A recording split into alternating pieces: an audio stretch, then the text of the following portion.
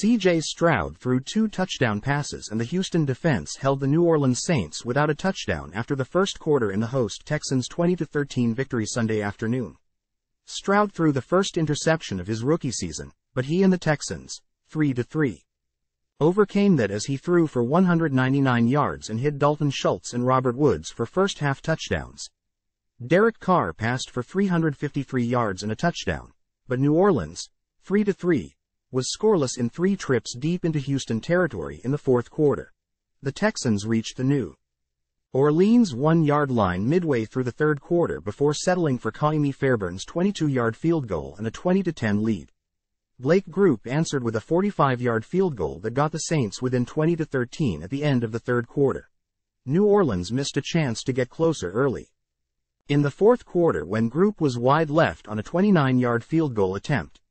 The Saints missed another scoring opportunity after they reached the Houston 14, when Carr's pass to Alvin Kamara on 4th and 4 gained just 2 yards. They reached the Texans' 24 in the final minute, but Carr threw 3 straight incompletions before Steven Nelson intercepted him with 16 seconds left. New Orleans drove into scoring range on its first possession, but Grupe was wide right from 52 yards.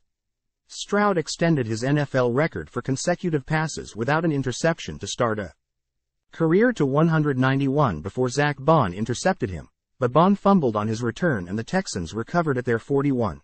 6 players later, Stroud threw a 1-yard touchdown pass to Schultz for a 7-0 lead. Carr threw a 34-yard touchdown pass to Rashid Shaheed to tie the score at 7 at the end of the first quarter. Fairbairn kicked a 24-yard field goal to give Houston a 10-7 lead early in the second. Stroud added a 6-yard touchdown pass to Woods to increase the lead to 17-7 with 2:56 before halftime.